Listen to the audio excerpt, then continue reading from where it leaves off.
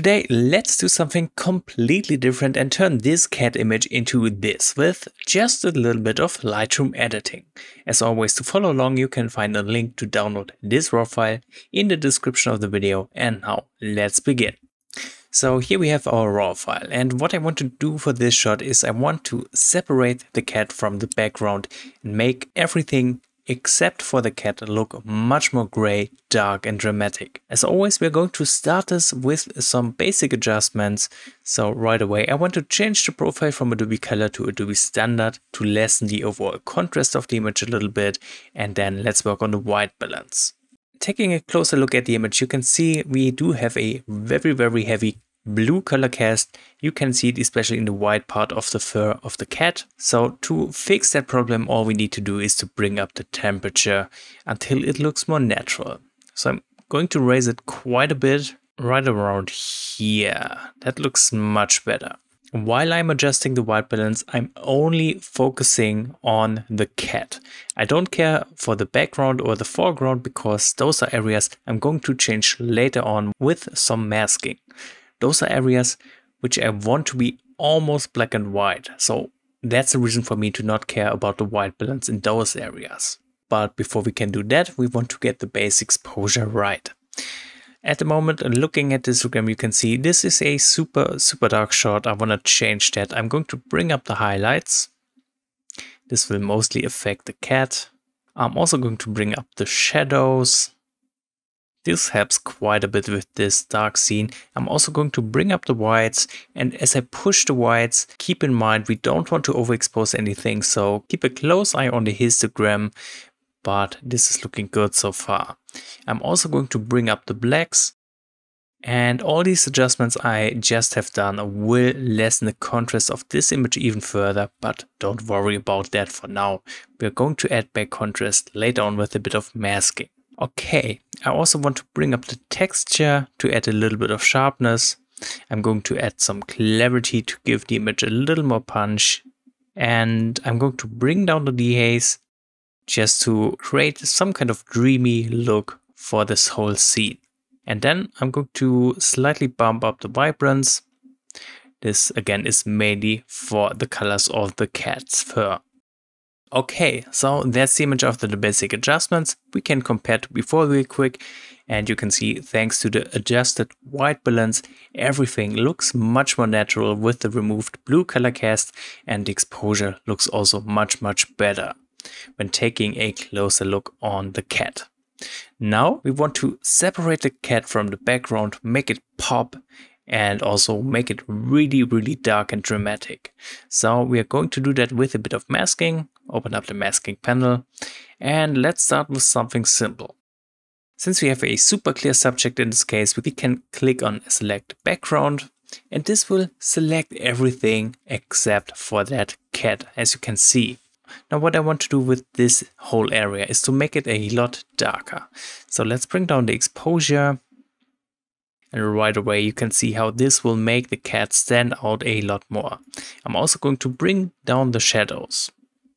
If you take a look at this histogram, you can see this will increase underexposure. But for this particular case, I don't really care. I think this looks great this way. I'm also going to bring down the whites, making it even darker this way. And I'm going to bring down the blacks as well.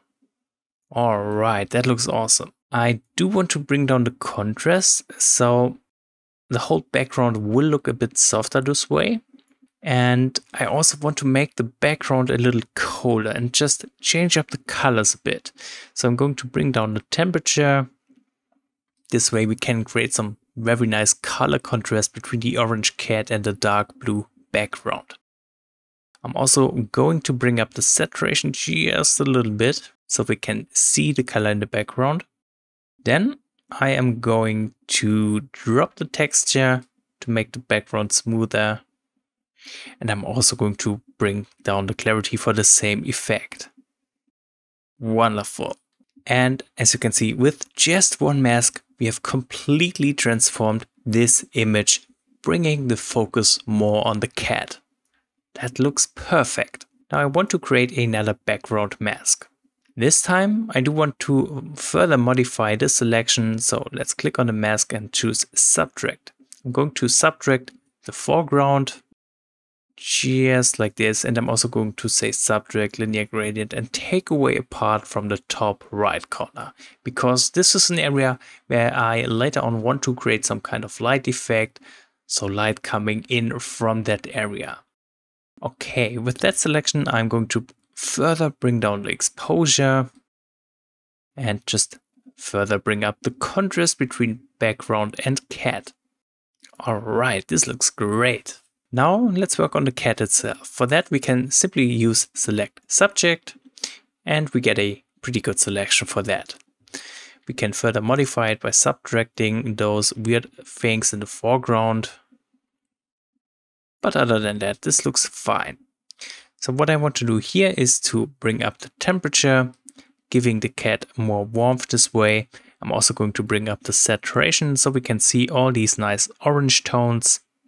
And let's bring up texture. And let's bring up clarity. Wonderful. I also want to focus on the eyes of the cat. For that, we do have to zoom in a bit. And then let's go back into the masking panel. I'm going to choose the objects mask right here. Make sure rectangle mode is selected. And now I'm just going to draw a rectangle around one eye. That's looking pretty good. Then let's move over a bit. Go back to the masking panel. And I'm going to add another objects mask and just select the other eye this way. So that's looking pretty good. What I want to do with those eyes is to bring up the exposure like this. I'm also going to bring up the contrast. Then let's bring up the whites. And I want to introduce some clarity. Wonderful. We can play around with the colors a bit with the white balance. So we could bring down the temperature, making these eyes a little colder. So right around here. And we can also play around with the tint, maybe give them a more greenish look. Something like this. I do think the saturation is a bit much, so I'm also going to drop the saturation in this case. Maybe let's bring up the temperature just a bit, so those eyes are not too cold. Okay, that's it for the eyes. Now let's create a linear gradient for the foreground. Just like this, and I want to say subtract subject to not affect the cat. What I want to do in this area is I want to bring out more structure. So I'm going to bring up the clarity all the way, and I'm also adding some texture. Just so we have some more details to focus on in this scene. Then let's work on the light effect coming in from the top. For that I'm going to use a radial gradient and I'm going to make it really big like this. I'm not sure what's going on, but I lost the handles for the radial gradient. Probably pressed some kind of shortcut. Still, I think you get the idea. I'm placing the radial gradient in a way that it comes down from the top like this. Now I want to say subtract and choose subject because I only want to affect the area behind the subject, not the cat itself. And in here, I'm going to bring up the exposure. I'm going to raise it quite a bit so this light effect will become more visible. I'm also going to bring up the blacks, kind of raising the brightness in a very soft way. All right. And I want to add another radial gradient and make it a little thinner this time. Now again, I want to say subtract, select subject, and then let's add some more specific highlights in this area by bringing up the exposure. Wonderful. And that's it for the masking adjustments. Let me deactivate the masks for a moment so you can see the difference. That's where we started with a bunch of basic adjustments, and that's the image after the masking. Looks totally different, and now let's continue with a bit of color grading. So I want to do this in the color mixer. I want to work on the saturation for a moment, bringing up orange. Let's also bring up yellow. And at the same time, I want to bring down green because we do have these green colors in the background, which are a little too overwhelming for my taste. I'm also going to bring down the blue saturation, and let's bring down aqua as well. Just a little bit like this. Okay, this looks great.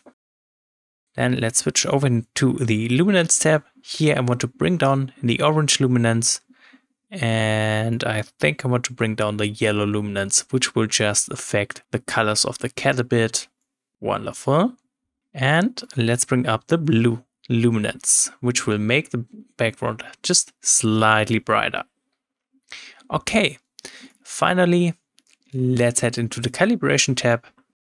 Here I want to play around a bit. I'm going to bring down the red primary hue slightly. I'm going to bring up the green one, and I'm going to drop the blue primary hue quite a bit, which will have a great effect on the orange color of the cat's fur. So I think this looks pretty good. We can further bring up the saturation some more in this case, just making the cat stand out a little more, and that's it for the color grading. Awesome. Now all that's left to do is a bit of sharpening in the details tab, and as always I'm using the same settings. Let's bring down the radius, increase the details, hold down the Alt key while applying the masking, so only the cat will get sharpened like this. And now let's bring up the amount of sharpening. Done.